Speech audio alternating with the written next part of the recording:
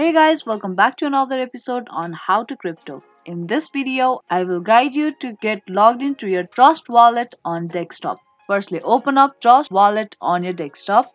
Now once your Trust Wallet get open up on your device, you will see these three options on your screen. Now if you don't have your wallet yet or you want to create a new wallet for you, then you can tap on create a new wallet and follow on-screen prompts to sign up for your Trust Wallet. But if you already have a wallet and want to get logged into your wallet, then tap on this second option, import or recover wallet. And once you tap on it, you will take into the next page where you have to type in a 12-word secret phrase here. If in case you have 24-word secret phrase, then you tap this down facing arrow and there tap on I have a 24-word secret phrase and type in a word here.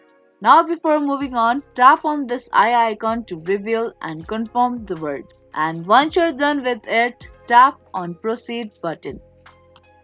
Now set a password for your Trust Wallet on desktop.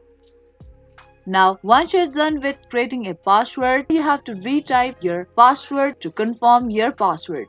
And here it says that this password is used to protect your wallet and provide access to the browser extension. It cannot be reset and is separate from your mobile wallet. Now tick this square box and there tap on next button.